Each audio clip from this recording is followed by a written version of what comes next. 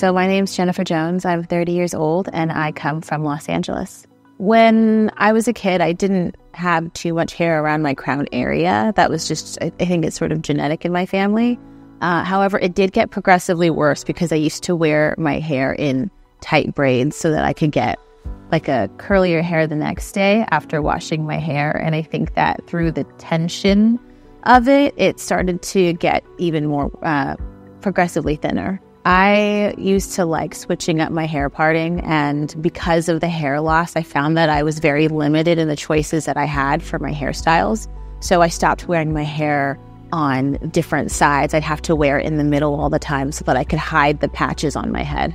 I actually found you guys through TikTok. There's somebody that I follow who gives great makeup and hair advice, and I guess she had gone here and her results were incredible. So I knew that this was the place I had to go to get mine done.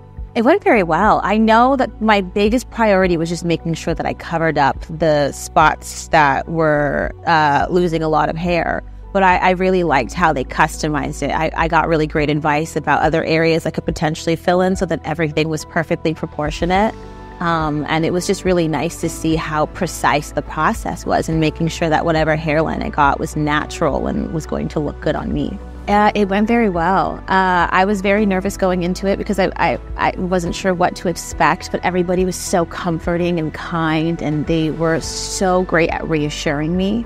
And it was honestly very comfortable overall. I think like the beginning was a little bit painful with the Novocaine that was being put in, but after that, I didn't feel a thing. It was just very comfortable.